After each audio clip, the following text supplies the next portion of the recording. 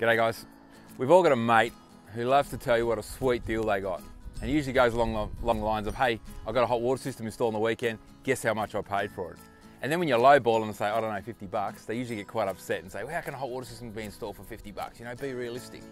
Look, the thing is, there's three questions you can ask them, especially when they're dealing with a licensed trade like an electrician or a plumber, that can make them understand really if they got a good deal or not. G'day, I'm Ben from Beautiful Plumbing. Hey listen, so those three questions especially mainly with a licensed trade like a plumber electrician. First one is, did you get an invoice?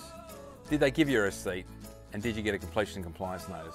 Because if you didn't get those three things, then they're probably the one that's been ripped off, you know. Like this is a situation, the hot water system here has been, it's not working, it's leaking. So I've come out to have a look to see, you know, about replacing a new one. Now if you look online, you know, they're about 1,500 bucks. But the trouble is, back in the day when it was done, it wasn't done correctly. There's no receipt, no invoice, and there's no compliance badge or anything on the job.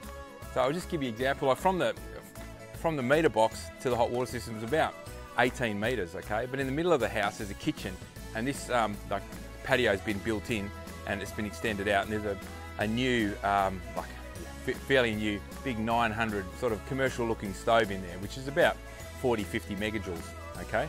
So it's quite a big stove in there. And then you've got the Bosch, you know, 10H out here too, and that's about 89 megajoules, okay? So total, you look at, you know, well over 30 megajoules something, okay? But if you have a look at the gas main, this is the gas main here. I don't know if you can see it. It comes out in some weird, like, size 18 or something like that, and then drops down to the smaller pipe, goes down here.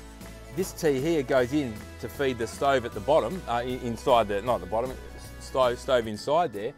And then the smaller pipe goes up here, turns to 18 copper, then up to 20, and then goes into your hot water system. As you can see, there's no gas valve on it, okay? There's no isolation valve for the old, for this one either. So what we've done temporary, we just put an electric one in temporary while we've got a couple of days, you know, to get it all sorted. And so that pipe sizing from the meter box to the hot water system and the stove, because it's such a small pipe, it only allows for like 30 megajoules, and then you're running over 130 megajoules on it. So this hot water system has never worked correctly. The stove has never been hot enough, and the owner doesn't know. If you put a stove in, you're not going to know if it's hotter or, you know, because you have got nothing to compare it to. Okay, so whatever he paid wasn't enough, because it really just got ripped off. And the only way, you know, to ever get, it's going to catch up to you in the end. So either you'll have to replace it and get it sorted out properly, that's what we're doing today, or if you sell the house, the next person's going to cop it in the neck. So it's never a great deal. Make sure you get those three things, and we'll show you what we set up after this, after we've finished it. Thanks. Okay, we're all done. So the gas line has been hooked up to the new stove here. I'll show you outside in a second. And what we've done too, these are the restraint chains that we've installed, that's you know, bolted to the wall.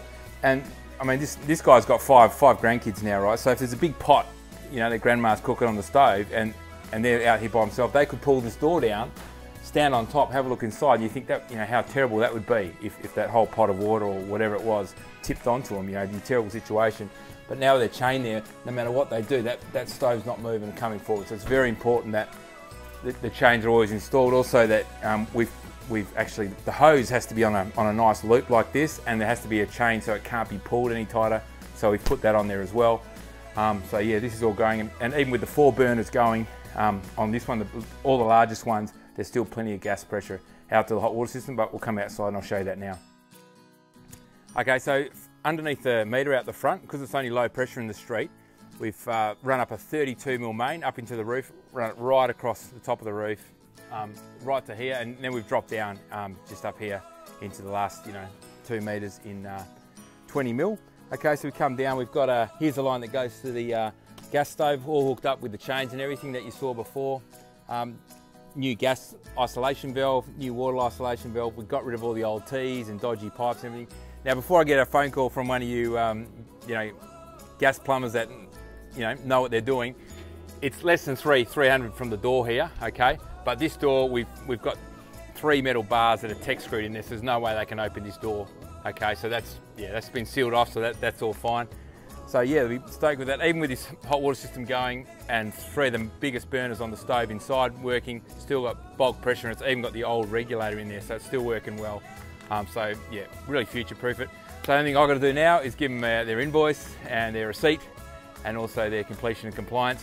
And so everyone knows that it's us and it's our, you know, we're liable for it, that it's been done right. So yeah, they're stoked and safe again, and got a hot water system that actually is working correctly. Okay, thanks for watching guys, appreciate it, and I'll see you later.